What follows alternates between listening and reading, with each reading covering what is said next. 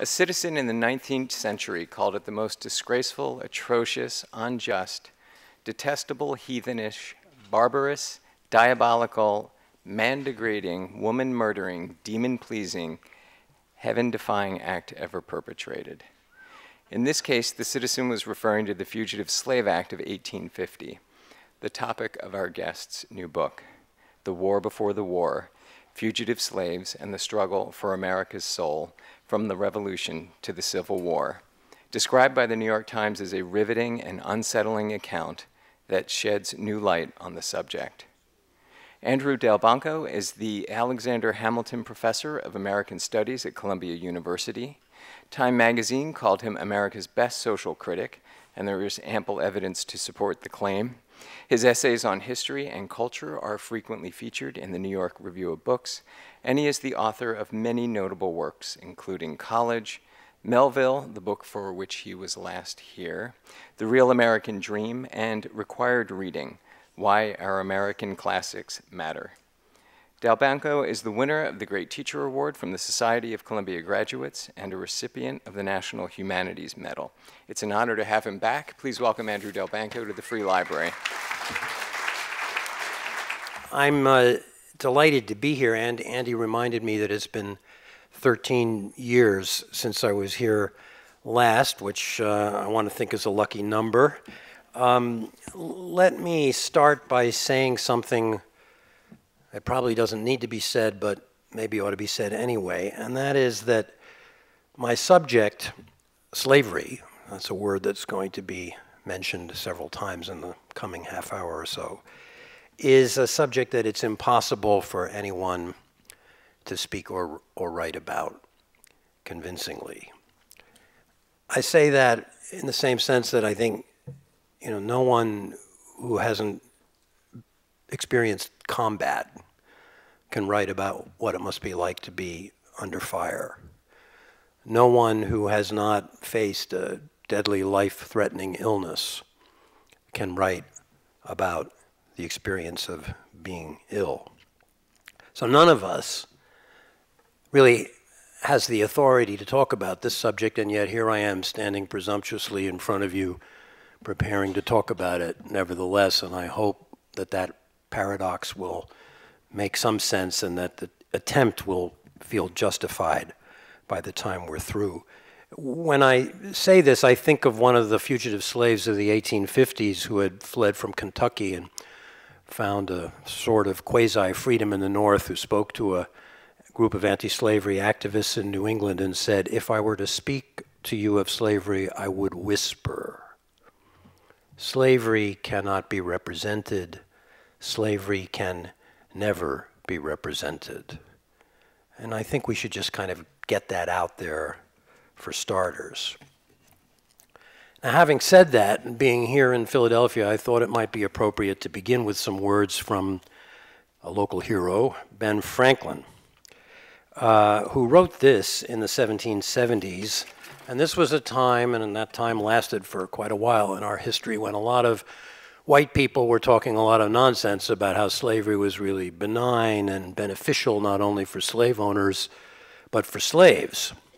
And Ben Franklin, who kind of had a way of cutting through the nonsense, put it this way in 1770. "A slave," he wrote, "is a human creature stolen, taken by force, or bought of another or of himself with money, and who, being so taken or bought, is compelled to serve the taker or purchaser during pleasure or during life.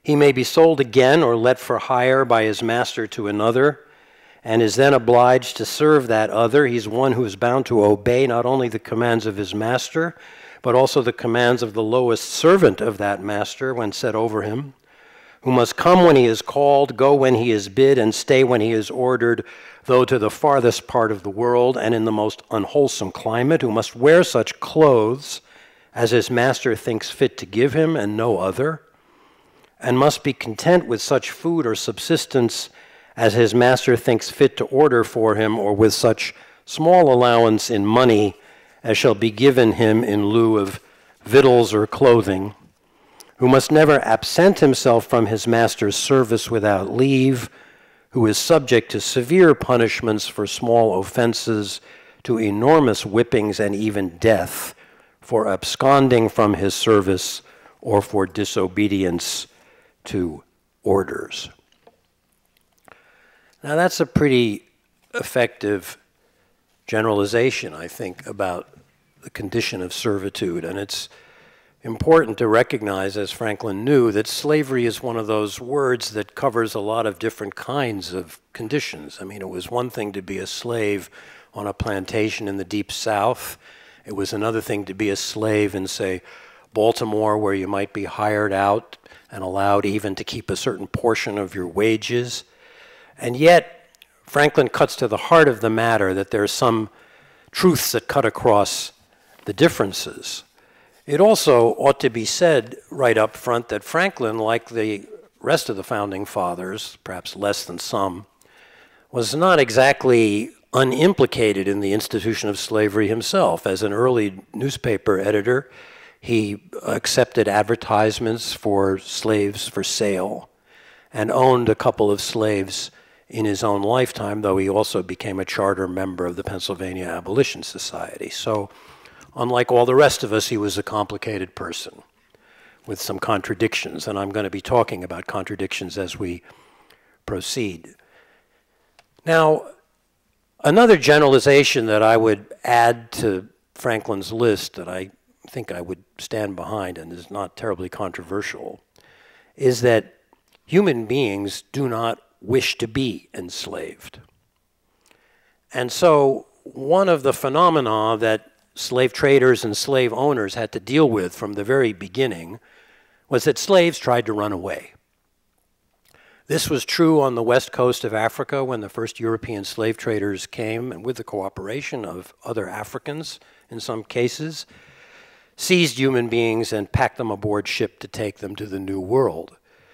They equipped these captives with neck halters that had spikes protruding so that if they tried to escape inland through the underbrush, the spikes would catch in the bramble and they wouldn't be able to make any progress.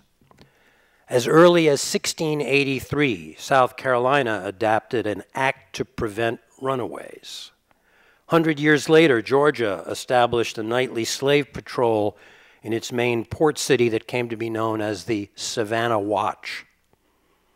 And in the last years of British colonial rule, British officials favored draining wetlands in order to prevent, and this is their language, deserting slaves and wild beasts from finding shelter in the swamps. Now, something that I've come to learn in the course of writing the book and talking to people about it that we don't always recognize is that one milestone in this history of efforts to constrain slaves from running is the United States Constitution itself.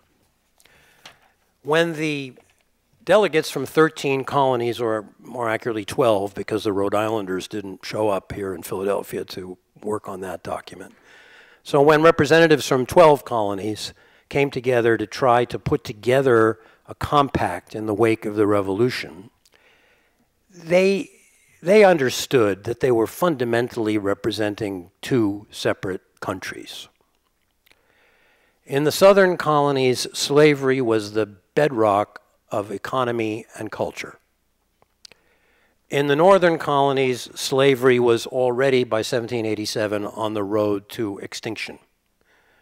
It took a while. New York was one of the laggard states, didn't abolish slavery completely until the late 1820s. And this fact, I think, is not to be construed to mean that everybody in the North was moral and far-sighted and scrupulous, and everybody in the South was evil and satanic, but that for external reasons having to do with climate and the nature of the economy, slavery became more and more integral to the life of the southern colonies and more peripheral and marginal to the life of the northern colonies.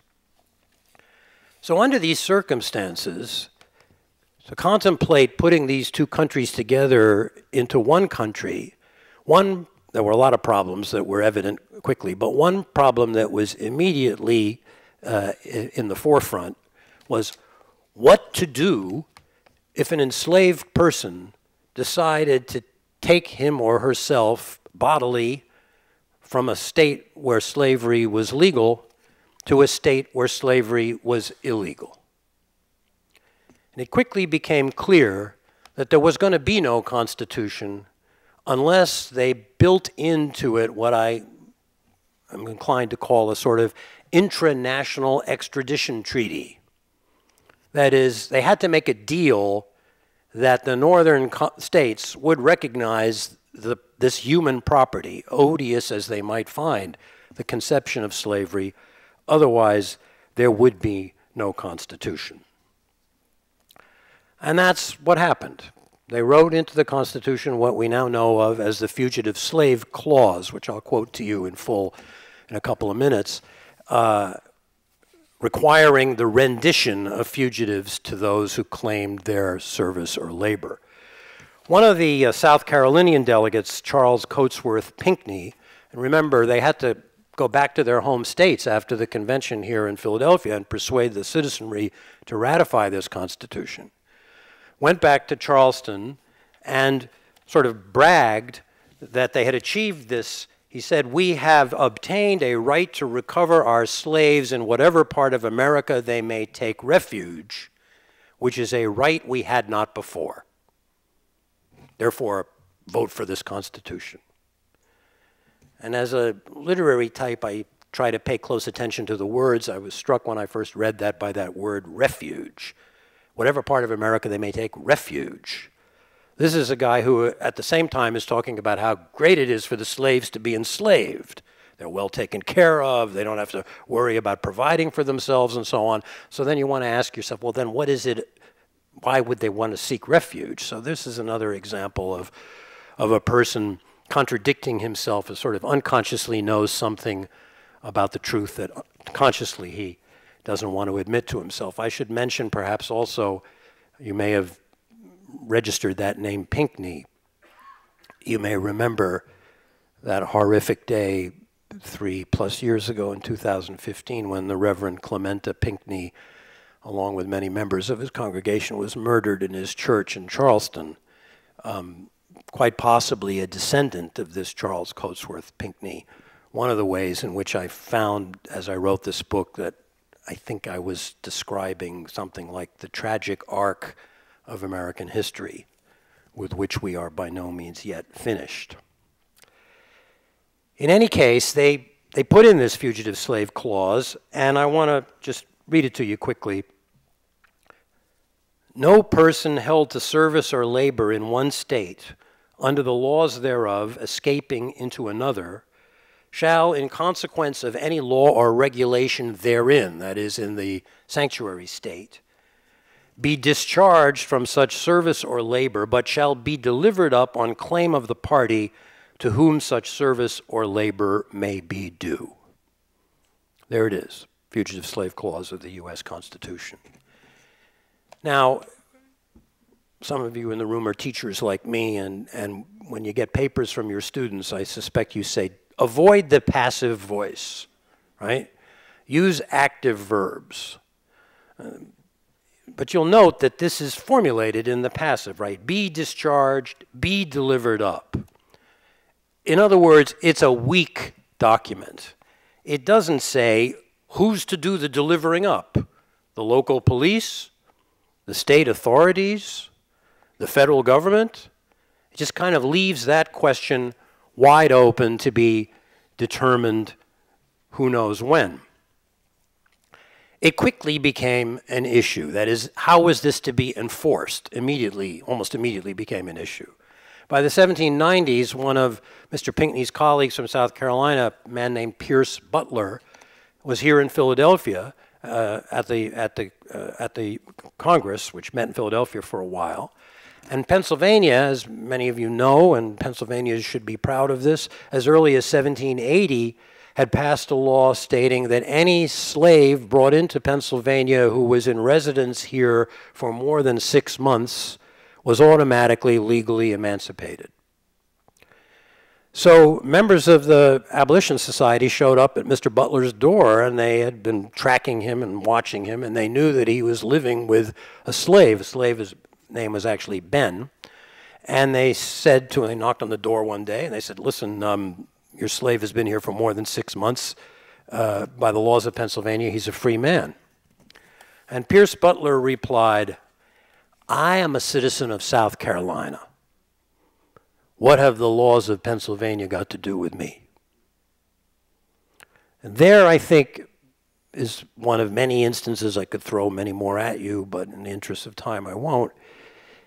You could see how weak this federation, this union that they had tried to cobble together really was, and how undetermined was this question of what did the laws of one state owe to the laws of another. James Madison, one of the architects of the Constitution, put it this way. He said, the laws of the several states were uncharitable to one another. And what he meant by that primarily was that in some states slavery was legal, in other states it was illegal. So this question of the status of a fugitive continued to be vexed and unresolved.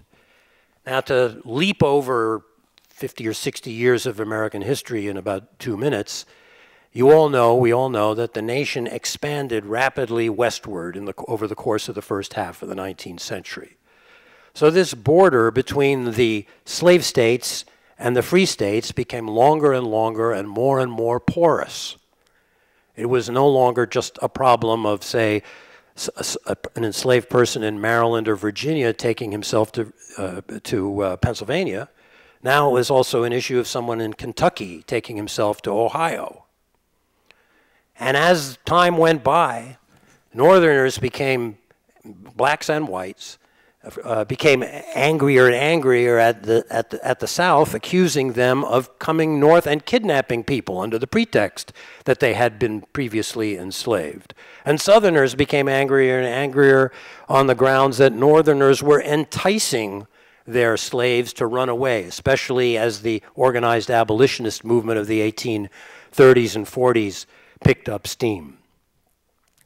Finally, in the wake of the Mexican War, which expanded the territorial size of the United States immensely by something like 30% of the size of our present-day nation, these sectional tensions reached a boiling point, and Congress faced the challenge of trying to make one more deal. That deal was the notorious Compromise of 1850, and at the center of that compromise was the Fugitive Slave Law of 1850 that Andy already signaled to you would be at the center of my remarks. Passed by Congress in August of 1850, signed by the President, Millard Fillmore, a New Yorker, who said he didn't much like slavery, but signed it anyway in September. It wasn't so much an amendment to the Constitution as it was an amplification of the Constitution. Indeed, when the Virginia senator who sponsored it introduced it, he described it as a measure, quote, to provide for the more effectual execution of the 3rd clause of the 2nd section, 4th article of the Constitution of the United States. Now, this law has one of the worst, and richly deserved as such, reputations of any piece of legislation in our history, which is saying something, right? I mean, there's some pretty stiff competition for bad laws passed by the Congress, and I know I could hear from backstage that Andy read this to you, but I like the list of adjectives so much I'm going to read it again. One person called it the most disgraceful, atrocious, unjust, detestable, heathenish, barbarous, diabolical, man-degrading, woman-murdering, demon-pleasing, heaven-defying act ever perpetrated. It's a good list. It was a merciless law. It denied the most basic right enshrined in the Anglo-American legal tradition to the accused fugitive, that is, the right of habeas corpus, the right to challenge in open court the legality of their detention. It forbade the accused to testify in his or her own defense. It ruled out trial by jury. It wasn't interested in any of the circumstances that may have led this person to flee. A person might have been repeatedly beaten or raped, immaterial, as they say in the courts. It made the act of aiding or abetting a fugitive a federal crime. Anybody who came to the assistance of such a person was committing a federal crime. And it created or enlarged a whole class of new federal officers called commissioners who had the right quite outside any duly constituted court to make the judgment whether this person had indeed belonged to the claimant who had sent bounty hunters after him or her and to send him back. In short, it confirmed that black people were less than citizens, indeed, were treated as less than human. It infused the lives of black people, some who had been previously enslaved, others who had never been enslaved, with terror. Every footstep on the stairs, every knock on the door might mean that the slave catchers were coming after them. A lot of people said a lot of things about the law. Perhaps the most succinct comment pertinent to this point I can offer you comes from Ralph Waldo Emerson, arguably the leading intellectual of the North, who said, "No one that was not ready to go on all fours would back this law." Now, you can probably tell we're going to have a little turn in the discussion. I sometimes say to my students, I'm in the confusion business. I don't think there's any confusion about the moral indefensibility of that law. But it gets confusing when you note that if you look for people crawling in the muck, as Emerson would have it, among those you find down there is none other than Abraham Lincoln. Now Lincoln, and we could spend another couple of hours talking about this, we won't. Lincoln hated slavery, and he used that word. I cannot but hate it. I hate it because it deprives our Republican example of its just influence in the world. He went on to say it exposes us as hypocrites because we talk to the world about how we believe in freedom and yet we live in a country based on slavery. And I hate it, he said, because of the monstrous injustice of slavery itself. And yet we find this same man in 1855 in a letter to a friend writing, I hate to see the poor creatures hunted down and return to their stripes and their unrequited toil, but I bite my lip and keep quiet. That takes some processing. In that same letter to that same friend, he writes of how much the great body of the northern people do crucify their feelings in order to maintain their loyalty to the Constitution and the Union. So the question I want to raise is, what was this loyalty about? What drove Lincoln, and he was hardly alone in this circumstance. My book has a number of figures in it, lawyers, judges, who felt deeply the injustice of slavery and yet felt obliged to enforce the law as first articulated in the Constitution and as re-articulated in the law of 1850. The short answer to that question, I think, is because Lincoln and many others in the early 1850s believed that the continuance of the Union depended on it. Just as there would have been no Constitution without a fugitive slave clause, in 1850 it seemed very likely, because Southerners said so and seemed to mean what they said, that they would be out of the Union without an enforceable fugitive slave law in 1850. In other words, that secession would have come in 1850 instead of 11 years later when it did come. Now, about Lincoln's relation to the Union, Alexander Stephens, who was a colleague of his in the Congress in the late 1840s and then went on, a man from Georgia, went on to be the vice president of the Confederacy, said of Lincoln, his devotion to the Union rose to the sublimity of religious mysticism, which Stephens meant very critically. And it's one of the interesting things about Lincoln. This is Stephens on Lincoln's right, far to his right, because Stephens was a guy who believed that the Founding Fathers had gotten it all wrong and that slavery was the essence of what it meant to be an American and that the Confederacy would be based on slavery even more than the original Union was.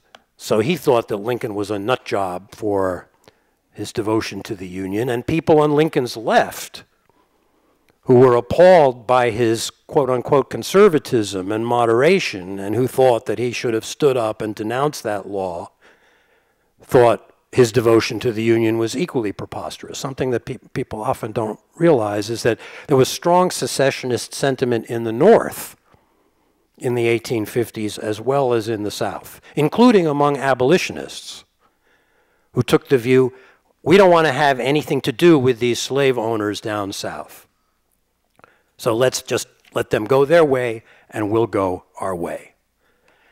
Lincoln and some of the others in the middle of this story thought that would have been a very bad idea. They thought it would have been a very bad idea because they thought it was quite likely that if the South had seceded in 1850, there was no will to resist in the North. And those of you who've studied the Civil War know that even when secession came 10 years later, it was a close call as to whether there would be the will to take up arms in the North to resist the secessionists. And it would certainly have been a close call even if there had been the will as to whether the North could have prevailed in a conflict with the South in 1850. So if the South had gone its own way in 1850, it seemed quite likely to people of Lincoln's point of view that they would strike out into the world and establish a slave-based empire for themselves, expanding into the Caribbean, Cuba, further into Mexico, and that slavery might actually be perpetuated for another 100 years. In other words, Lincoln believed, and this would be the subject for another lecture, that the preservation of the Union was the best strategy to put, as he often put it, to put slavery in the path of ultimate extinction.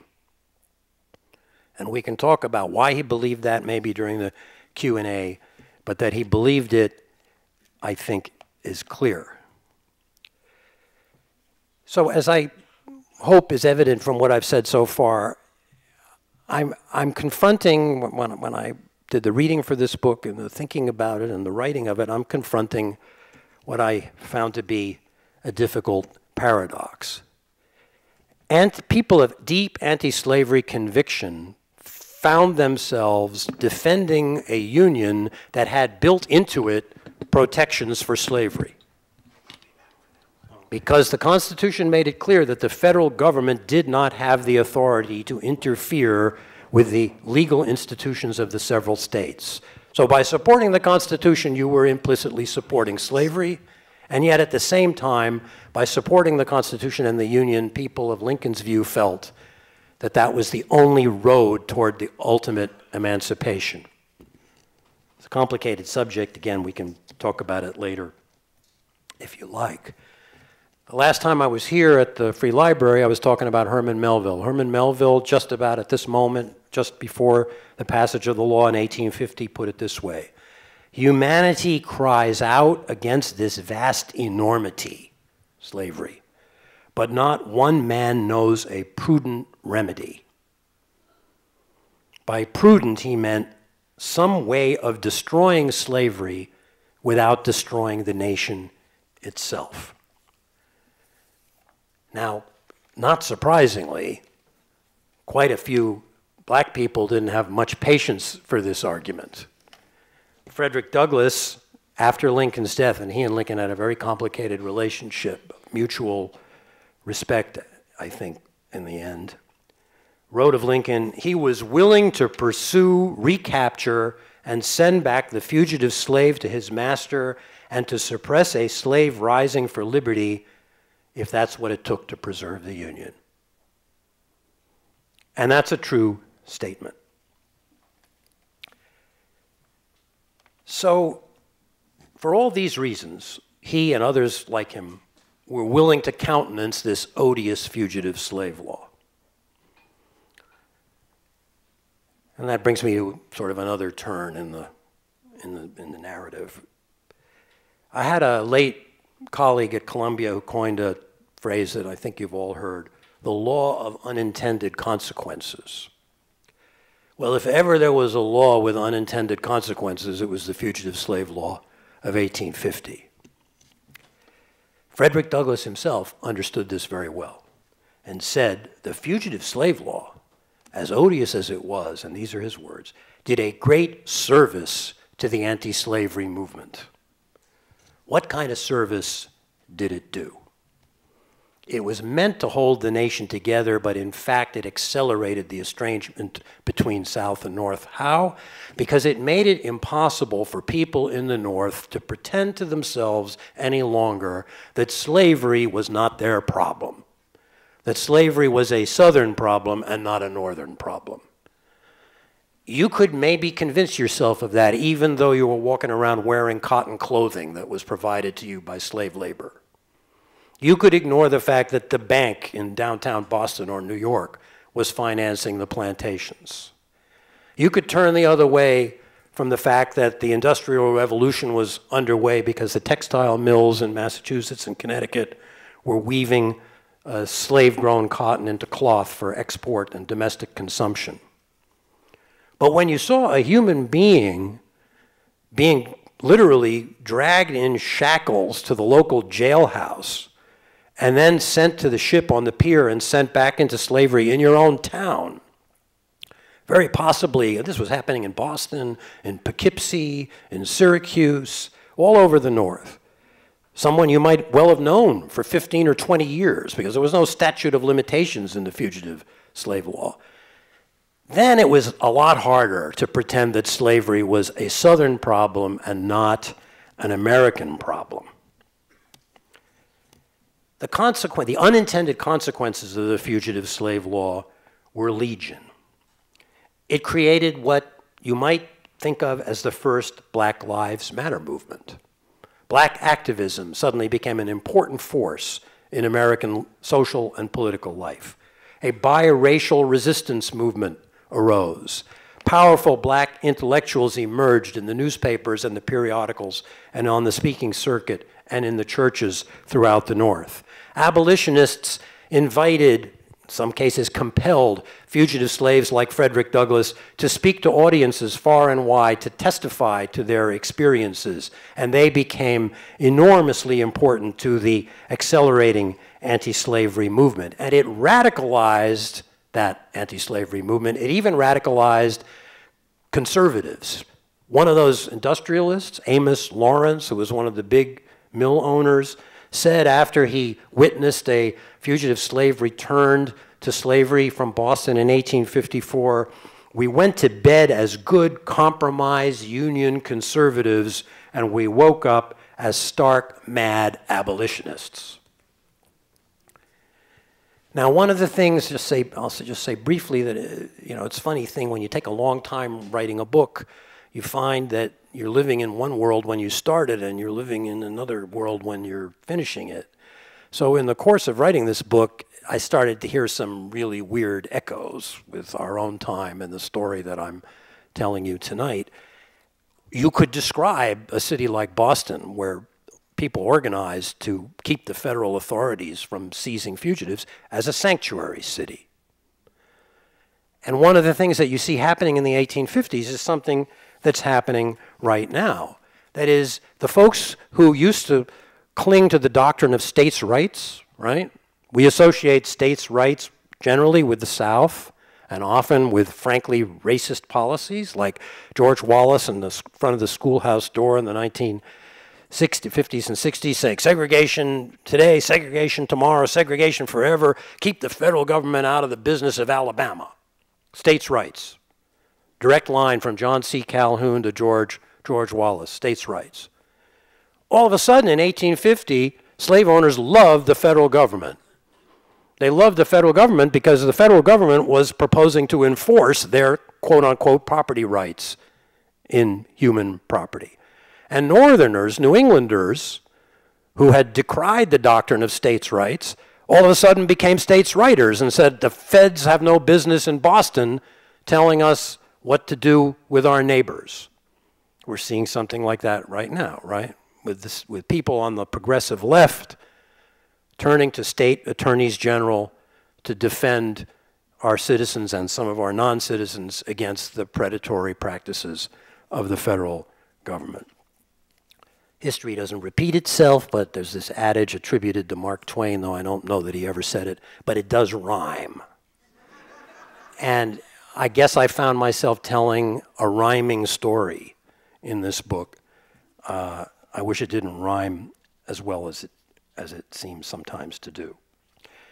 Now there are, to me, and I'm going to throw out some questions to which I have no answers, there are some difficult questions that arise from this story. One of which would be something like this: how do we judge people in the past for the choices they make? If we judge Lincoln and his fellow travelers in this regard by, say, the Christian standard of treating others as you would be treated yourself, there's no defense. He fails that test in his support of the fugitive slave law. But if we judge him on the basis of the consequences, even if there were unforeseen consequences that flowed from the fugitive slave law, that might be a different story. What were those consequences? Well, the country held together, more or less, for another 10 years. During the course of those 10 years, the population of the North got larger and larger. The economic and cultural alliance between North and West became stronger with the construction of the railroads, whereas before the West was dependent on those rivers, north-south river routes, so they were more closely allied to the South. And by the time the final break came, and I say in the book that the Fugitive Slave Law of 1850 was the spark that lit the fuse that led to the Civil War. That's not to say it was the only thing. Of course, there was the Kansas-Nebraska Act, there was the Dred Scott decision, there was John Brown's raid on Harper's Ferry. But in the course of the 1850s, the North consolidated the strength it needed to prevail in the conflict when it finally came.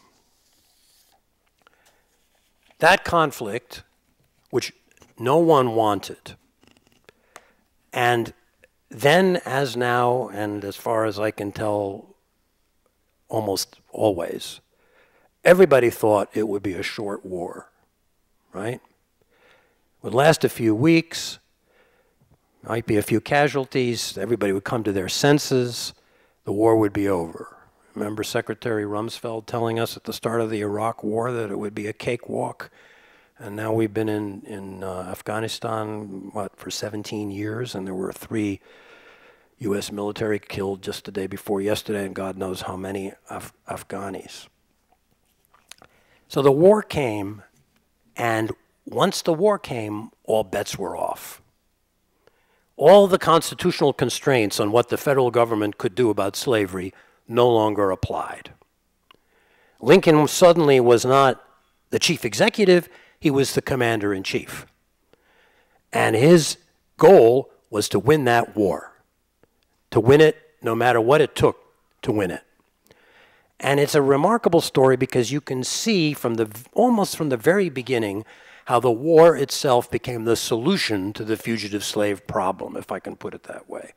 So let me tell you a little short story that some of you may be familiar with. A guy named Benjamin Butler, Vermont lawyer who got a commission in the Union Army. Not even close to being an abolitionist. He was a Democrat, in fact, who had voted repeatedly for Jefferson Davis for president of the United States. But he's in the Union Army, and he's in charge of a fort in Virginia, Hampton Roads, Virginia. He's fortifying this fort, and the Confederate forces are fortifying, a few hundred yards away. And on his second day there, 3 slaves show up. And they they're admitted to the fort, and they say, listen, we don't want to be working for these people out there anymore. We want to work for you. And we gather that we might actually be compensated for working for you. So Butler doesn't quite know what to do, but he lets them in and ponders the situation. And a couple days later, a guy under a flag of truce shows up, comes to the fort and says, General Butler, nice to see you. You may remember me. We were at the Charleston Convention together. I'm representing Colonel Mallory. I believe you have 3 of his slaves here, and he wants them back. And Butler says, essentially, I don't think so. And this guy says, well, what do you mean you don't think? I mean, are you telling me you're not going to honor the Fugitive Slave Law of 1850? And Butler, who was up to date on the news, realized that the day before, Virginia had passed its ordinance of secession. So he says, well, as far as I know, Virginia claims to be a foreign country. The Fugitive Slave Law has nothing to do with a foreign country, so get out of my fort. Now, this was not a great moral gesture, but Butler was smart enough to realize that slave labor was a tremendous asset to the enemy, and he would rather have these people helping him than fortifying the barricades of the enemy. And this story begins to be the story of the whole war. So a year or so later, General David Hunter, carrying out operations in coastal South Carolina, starts not only refusing to return fugitive slaves to their owners, but to enlist them in the Union Army. And writes, it's one of my favorite phrases in this story, he writes to the Secretary of War in Washington, I have organized a fine regiment of persons whose late masters were fugitive rebels. And he gets pushback from Washington on that, but step by step, year by year, the significance of the asset that the slaves represented to the Union trumped, you'll forgive the term, trumped all contrary arguments. And as the Union Army advanced further and further into Confederate territory, hundreds of thousands of enslaved people became fugitives. And before the end of the war, almost 200,000 black soldiers had enlisted in the Union Army, who were completely essential to the ultimate Union victory, many of them former slaves. Lincoln sees that this is happening, and sometimes he tries to slow down the process in order to hold those border states, you know, Missouri, Kentucky, in the Union, and sometimes he allows the process to go faster, and it's one of the most dramatic aspects of American history to watch Lincoln's deepening understanding of how the war itself has become the instrument by which the destiny of the Union, as he had always understood it, would finally be realized. That is, to become a Union that was free of slavery. The dogmas of the quiet past, he says to Congress in 1862, are inadequate to the stormy present. We have to start thinking in a new way. And one of the new ways we have to think about is that this war, to use the famous phrase at Gettysburg, has brought to us a new birth of freedom. That the principle of the Declaration of Independence, universal human equality, would now become consistent with the Constitution, and that the institution of slavery would not survive the war, which it barely did. Now, I'm almost wrapping it up here. I think Andy's getting restless in the back there. I would just say,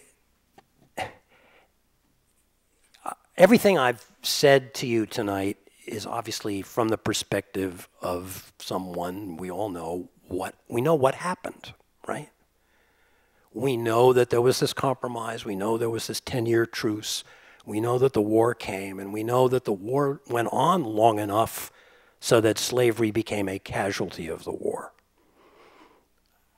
I kind of knew this intellectually, but I didn't know it really viscerally until I tried to write this book. The hardest thing in thinking about the past is to remember that nobody knew what was going to happen.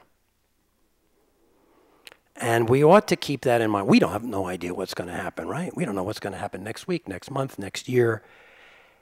When we judge these people for the choices they made, I think we should keep that in mind. And for those of us, and I'm sometimes in that frame of mind, who feel that in 1850 they should have let secession come and they should have had the war then and there, we might want to ask ourselves how many of us would welcome a conflict of this scale now to pursue any moral purpose. 1 million people died in the American Civil War in a nation of 30 million. You can extrapolate the numbers. 30, 40 million today, plus untold millions more physical and psychological casualties. Compare that to the disaster that happened to us on 9/11 when 3,000 people were killed. How many of us would, if we could have seen the future, said, yes, let's have this war? I'm not so sure. I want to close by returning to Frederick Douglass, who in the end of the day is the most subtle and most insightful student of Lincoln, I think, in our history. I remind you of what he said earlier, right? That he was willing to pursue the fugitive and suppress the liberty of the slave for the sake of the Union. This is what he said about Lincoln 15 years after, well, 12 years after the end of the war and 12 years after Lincoln's assassination. His great mission, Douglass said, was to accomplish two things. First, to save his country from dismemberment and ruin, and second, to free his country from the great crime of slavery. To do one or the other, or both, he must have the earnest sympathy and the powerful cooperation of his loyal fellow countrymen. Without this primary and essential condition to success, his efforts must have been vain and utterly fruitless. And here's the key part of the passage. Had he put the abolition of slavery before the salvation of the Union, he would have inevitably driven from him a powerful class of the American people and rendered resistance to rebellion impossible. Viewed from the genuine abolition ground, Mr. Lincoln seemed tardy, cold, dull, and indifferent. But measuring him by the sentiment of his country, a sentiment he was bound as a statesman to consult, he was swift, zealous, radical, and determined. There is that binocular vision, seeing it from both sides, that I think we get from the greatest writers, of whom Frederick Douglass was certainly one. Finally, let me close with Lincoln's own words. Back in 1854, he had written, when he feared that slavery would be allowed to expand, "Let us wash our Republican robe in the spirit, if not the blood, of the Revolution." Turned out it needed to be washed in the blood. And in the great second inaugural address, the words that we all know, he wrote or said, "Every drop of blood drawn by the lash shall be paid by another drawn by the sword. Then so it must be said," quoting Psalms chapter 19, verse 9, "the judgments of the Lord are true and righteous altogether." Now, I'm sometimes asked, what's the moral of this story for our own time?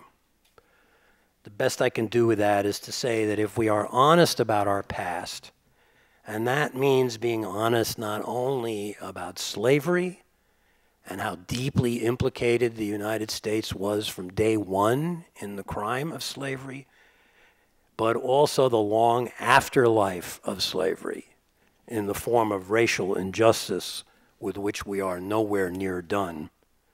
If we're honest about our past, then maybe we have a better chance at working together toward a better future. Thanks very much. You're in the city of brotherly and sisterly love. Could you tell us a little bit about how much of a sanctuary city Philadelphia was in the 1850s? Oh, Philadelphia was what? Yeah, Pennsylvania was was a nerve center of what we now call the Underground Railroad. I mean, the Underground Railroad is really a metaphor. There were no train lines and stations, but there were lots of people, black and white, in Pennsylvania who gave sanctuary to fugitive slaves before and after the fugitive slave law.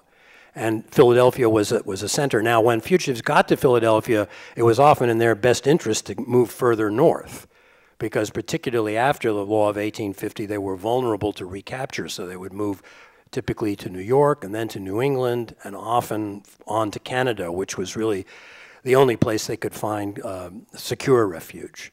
But Pennsylvania has reason to be proud. That doesn't mean that there aren't plenty of stories of Pennsylvania communities that are divided and where people are at each other's throats over these issues. And there were court cases in Pennsylvania and breakouts of fugitives from prison in Pennsylvania, some of which I tell in my book. But by and large, it's good to be a Pennsylvanian.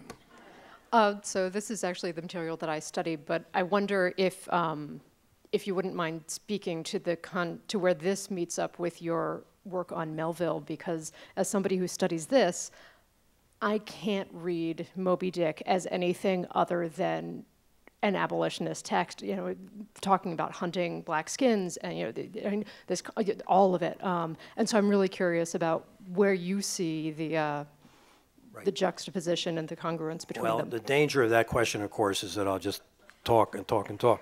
But try to give you a short answer. I do make the claim in the book, and I'm prepared to stand by it, that Melville was the only one of the white classic antebellum American writers who was deeply, genuinely, fundamentally appalled by slavery. Some people would argue with that. They would make a case for Whitman. They'd make a case for Emerson.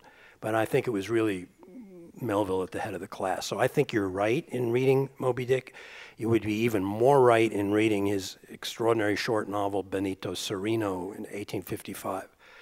But the other part of the answer is that, and I'm talking with Andy about this a little bit before the talk, Melville's father-in-law was the Chief Justice of Massachusetts, Lemuel Shaw, who was personally opposed to slavery and found himself in the wake of the Fugitive Slave Law of 1850 feeling that his constitutional duty was to send fugitives back. I don't know, we have no evidence that Melville and his father-in-law ever talked about this, but if you read his late great masterpiece, Billy Budd, which is about a man, Captain Vere, faced with the question of knowing that the law, which requires him to execute Billy for a crime that Billy had no intention to commit, had nothing to do with justice. The law and justice were at odds. That's the theme of Billy Budd. And the torment and agony of Captain Vere is one of the great works in all of world literature. I think it's, at least in part, a portrait of his father-in-law. So Melville's right at the center of this story, at least when I tell it. Intrigued with what you said about the 10 years being a difference in terms of what the North became in the unity between the Northeast and the Northwest. But another thing is the explosive creation of a brand new political party, which is something that doesn't happen very much, and partly through the rupturing of the Whigs. That's right. And as I look at the progressives and the establishment in the Democratic Party right now, I wonder about that too. Well, you're exactly right. I mean, I was with another scholar last night who made this point. The Republican Party is the one example, which might seem odd to us today, of a brand new progressive party that emerged out of nowhere and rocketed to power within. I mean, the Republican Party really didn't come into existence until 1856, and by 1860 they captured the presidency.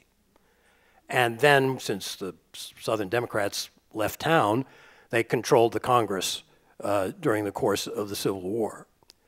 So yes, it was a moment when the two major parties, the Whigs and the Democrats, the Whigs simply disintegrated, and the Democrats basically divided between Northern Democrats who kind of reluctantly went along with the war and Southern Democrats who became Confederates.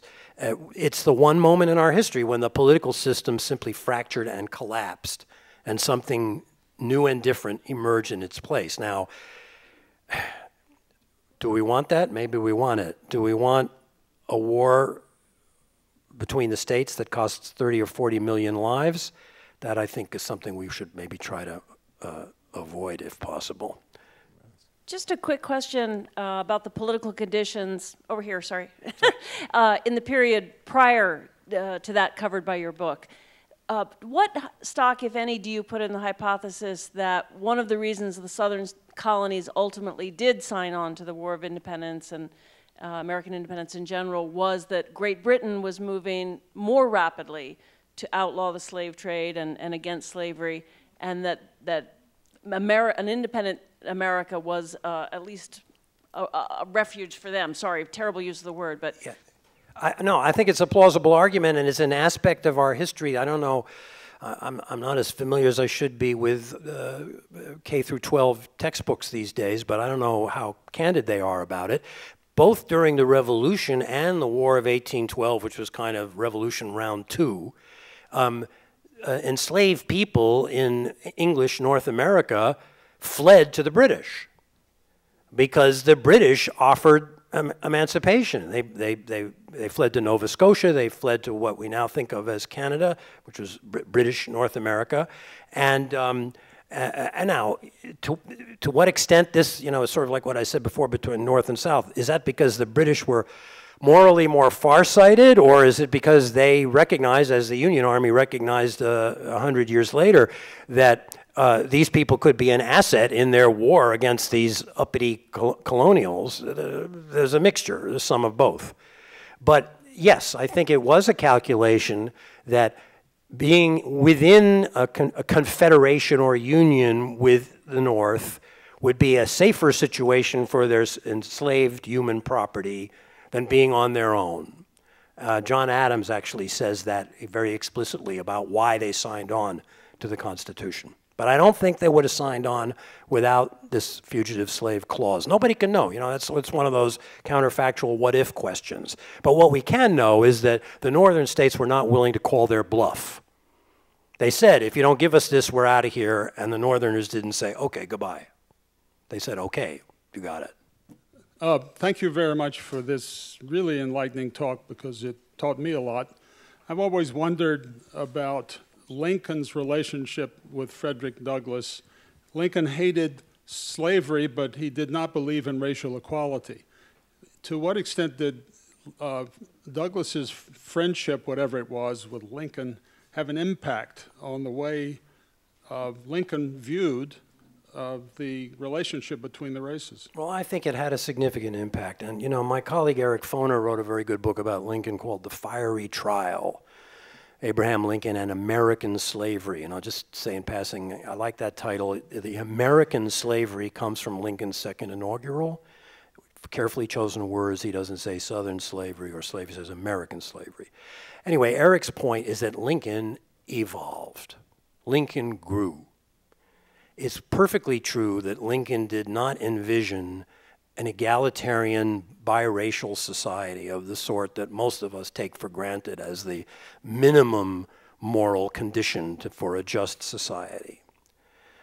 But Lincoln lived at a different time and place, and I think you can watch him grow toward that vision, and I think Douglass had a great deal to do with taking him there. It's they met only 3 or 4 times. One occasion was after his delivery of the second inaugural address, when Lincoln literally saw Douglass seeking entrance to the White House at the reception afterwards, and Lincoln said to his people who were guarding, there's my friend Douglass, please bring him in. And Lincoln says to Douglass, Mr. Douglass, what did you think of my speech?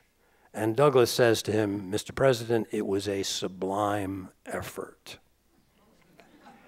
And, if you follow that relationship, is really quite extraordinary and very moving. I think Douglass becomes more tolerant of the sort of political compromiser that Lincoln was, and Lincoln becomes more aware of the full humanity and the depth of Douglas's insight and indeed genius. So who can say if Lincoln had lived another 10 years how Reconstruction would have gone, and maybe our whole history would be different, but that's one of those what-if questions. When in American history do you think that people stopped looking at runaway enslaved people as fugitives, but as American heroes? As American heroes? That's a great question, and as I'm sure you're aware, if you look, Frederick Douglass wrote 3 versions of his autobiography, and from the very beginning in the first edition, he's quite careful and canny, I think, in identifying himself with traditional American heroes, like the heroes of the Revolution. At one point he says, what we did was more than what Patrick Henry did when he said, give me liberty or give me death. We actually took the risk for the sake of liberty.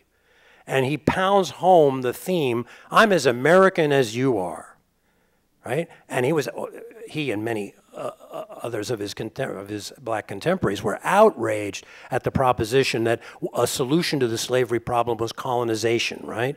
They said, what, you want to send us back to Africa? We've been here longer than you have. We are as American as you are. So one of the things you see happening in the course of the 1830s and 40s and 50s is the emergence of African-American heroes. And, you make me think of Thomas Wentworth Higginson, who led a regiment of former slaves in the war, said at the end of that book that he wrote about it, they shamed the nation. They shamed the nation by their actions in the war into recognizing them as men. Now that's that's a kind of wishful statement. Alas, we have a long way to go before America fully recognizes all its citizens of whatever color as equal.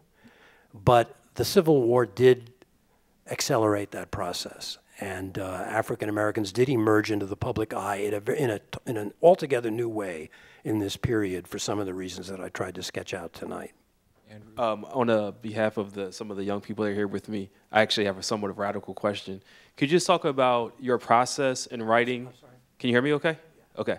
Could you just talk about your process in writing and the power and influence that you hope a book and the books that you've written have on building a better future for America?